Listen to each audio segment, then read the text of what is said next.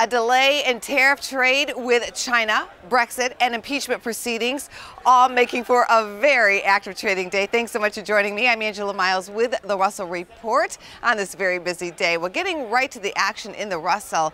The index, as we're reporting, is right around the high of the day at 1649.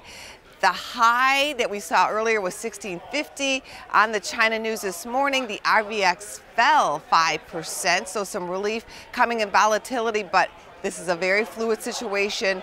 That could move all around. The ratio right now, one call trading for every 1.2 puts. Among the larger trades, the December traditional for next week at the 1650 put strike, active in the 1590s. Also, it looks like there could be some put selling, which might just be a bullish sign. A couple more notes.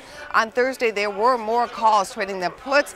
Also, and this is key, open interest on the calls has increased over the past 30 days. Put open interest is down just slightly. Coming up next, let's do some trader talk. Scott Bauer, the CEO of Prosper Trading Academy, joins me on this very active trading day. And Scott, some of the money managers out there are looking for a big run in the Russell until the end of the year. Are you in that camp?